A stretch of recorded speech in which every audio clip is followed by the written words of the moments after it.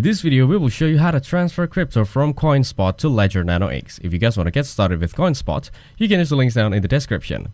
First, ensure your Ledger Nano X firmware and Ledger Live app are up to date. Then, launch the Ledger Live app on your computer and create an account for the crypto you want to receive. Next, open the account for the specific crypto in the Ledger Live, click Receive and copy the receiving address. Now, go to your CoinSpot account and navigate to the Wallet section. Choose the crypto you want to transfer and click Send. Then, paste the copied Ledger address into the withdrawal address field.